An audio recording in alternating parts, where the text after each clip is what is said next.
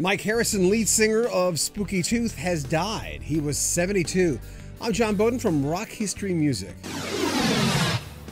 This was a band that once featured Gary Wright prominently as the other lead singer, Dreamweaver's Gary Wright, for quite a few years. Mick Jones of Foreigner was also in the band near the latter part of their first incarnation. There was also Greg Ridley of Humble Pie, Chris Stainton, who played with Joe Cocker and Eric Clapton, Henry McCullough, who also played with Cocker, Wings, and Roy Harper, John Hawkins of Strawbs and Renaissance fame. Through the years, Spooky Tooth had an amazing array of great artists, and Harrison was a perfect example of the best of it. He was one of the founding members of this group, which sprouted out of another one called V.I.P.s, that also featured Ridley and Luther Grosvenor, who would later go on to play with a lot of different people, most notably Mott the Hoople. Mike Kellie was also in the fold. Keith Emerson was in that band until he left to form The Nice. The V.I.P.s turned into Art, which turned into Spooky Tooth. This group never really had a lot of commercial success, though I firmly remember their version of Janis Ian's Society's Child.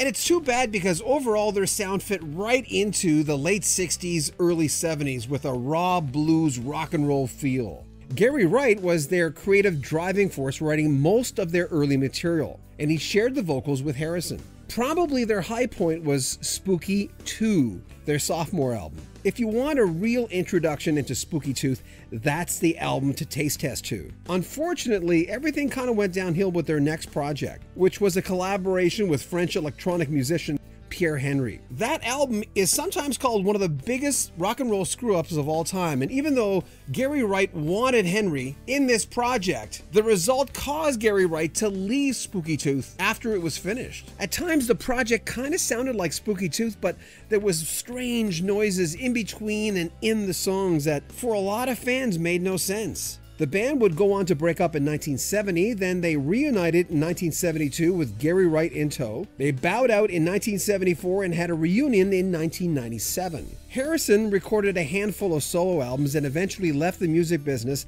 until Spooky Tooth reunited in '97, this time without Gary Wright. He actually made a living for quite a few years driving trucks, and later in his life he played with the Hamburg Blues Band, where they recorded their own album. There was another Spooky Tooth reunion in 2004, this time with Gary Wright, and that resulted in a concert DVD called Nomad Poets. They also played together in 2008. Mike Harrison died on March 25, 2018 at the age of 72. I only discovered Spooky Tooth after Foreigner released their first album because of Mick Jones, even though he was not in the band for a long time. And by then I was a huge Gary Wright fan because of Dreamweaver and Love Is Alive. But they were a bridge to me being introduced to who Mike Harrison was. May he rest in peace. I'm John Bowden. Make sure you subscribe to our channel, share our videos, and comment on them as well.